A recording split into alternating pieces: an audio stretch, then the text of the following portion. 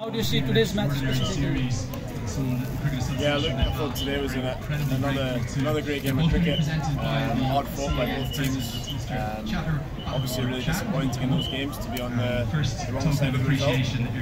But again, I think some of the challenges we faced over here in these conditions is going to be great for us as a team moving forward. And a lot of credit has to go to Nepal for the cricket they've played throughout the series and again today.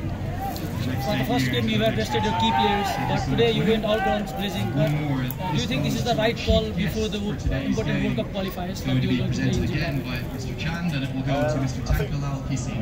Not too much change from the approach we normally have. I think obviously as a team we want to be playing a positive brand of cricket. I think it's important that we do that, especially if we want to beat some of the full member teams. That's how we've beaten them previously.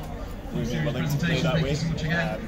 But although we didn't get the right result today, we've shown a lot of good signs. It's just maybe a case of executing or being more disciplined for longer periods in the game. There's still so many positives to take from it. How do you summarize your League 2 qualifier journey from match 1 to this last match 36? How do you see this journey? Yeah, look, it's been an incredible tournament to be part of.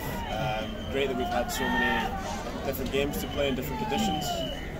We've certainly faced some very challenging conditions, but I think that's helped us grow as a team and as a group of players. And I think that's probably the case for all the teams that have been involved. There's been some great cricket played.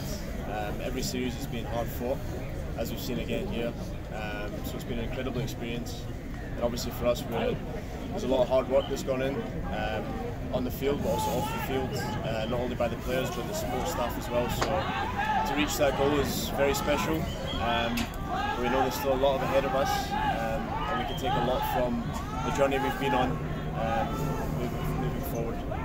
Nepal were the only team to